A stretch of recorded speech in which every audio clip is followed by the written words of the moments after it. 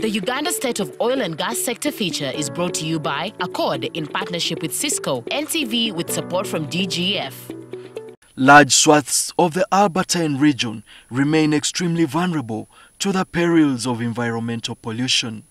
At risk are the local communities, wildlife and aquatic life. Uganda's Albertine Graben enjoys land covered with forests, wild reserves and other ecological resources of economic, social and cultural heritage. In April, a geothermal exploration hole exploded in Kibiro village, Hoima district, letting off spillage in the area and towards Lake Albert. There are fears that crops, livestock and aquatic life were placed at risk. Kyakubere kirungi batuturukize repoti twetegereze kiki ekiyaroho kandi bomezi bwaitu buli buta tubwina kizibu kiona ekirabu baho mu maiso. Barely after the incident, the civil society coalition on oil and gas claimed the spill contained gas, water, clayish material, drilling mud and crude oil-like material. In a letter dated 6 April 2020, the coalition asked that NEMA expeditiously makes an assessment of the spill so that appropriate remedial action is taken. It also demanded NEMA works with a responsible entity to compensate directly affected community members for the loss of property and other damages. But the Energy Ministry Permanent Secretary Robert Kasande revealed that the ministry follows NEMA laws and regulations when undertaking such projects. If a project that we are going to undertake or an activity that we are going to undertake falls in a category where you need to do an environmental impact assessment, we have done it. Restoration has been done to the extent that people come and say, really, did you do a seismic survey here? Because there is no footprint at all left that activity took place.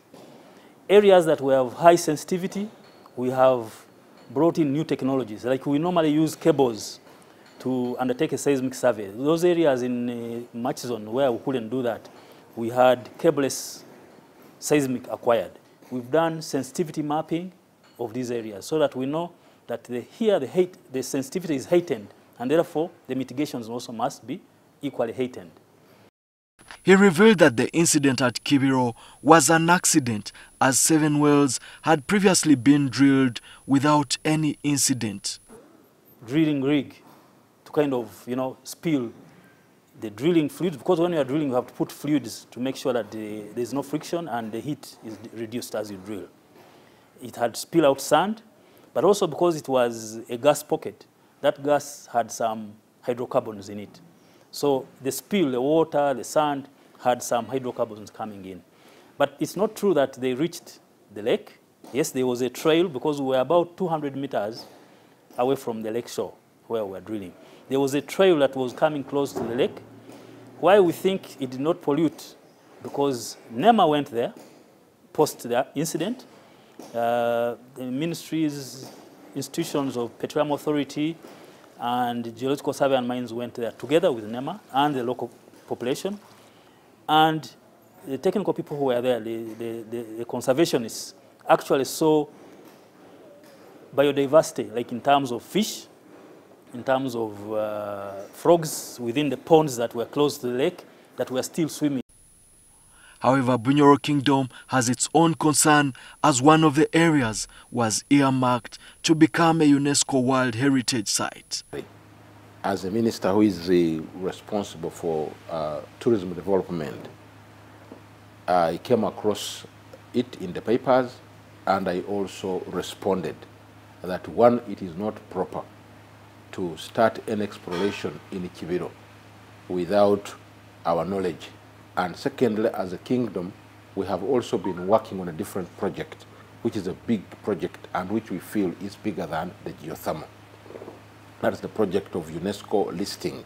Listing of the area on the UNESCO World Heritage Sites. So they came and approached us. That was in January this year. And they tried to explain to us what they can do. But of course, as a docket holder, my question was, can the two exist? Some of the civic leaders in the region expressed concern about such spillages. A case in point, Minister of Energy was telling us there was no all that effect, much effect, but we know that effect might be measured in terms of inhalation. When you look at the Albertine graben, the entire graben, it has a minimum of 52% of African bird species. It has 39% of African mammals. So in the event, can we calculate how many could have died or how many species are coming to extinction? Last year, government awarded a 2.3 billion shillings contract to Royal Techno Industries Limited to drill 8 temperature gradient holes to exploit geothermal energy at the hot springs. This, however, elicited flack from Bunyoro Kingdom officials and locals, fearing the activities would destroy the ecosystem, upend tourism, as well as salt production, the primary source of livelihood. The Uganda State of Oil and Gas Sector feature was brought to you by Accord in partnership with Cisco, NTV with support from